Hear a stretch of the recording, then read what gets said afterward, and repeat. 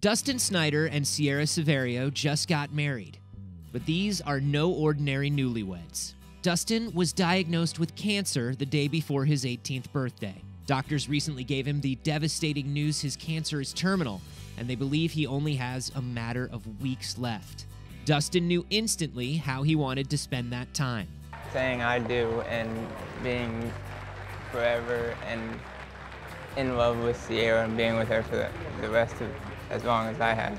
Dustin and Sierra have known each other since middle school, and Sierra has always been with him through this painful process. Probably after my first surgery, when she was there for me in the hospital for 10 days straight, didn't ever leave, that's when I knew she was the one.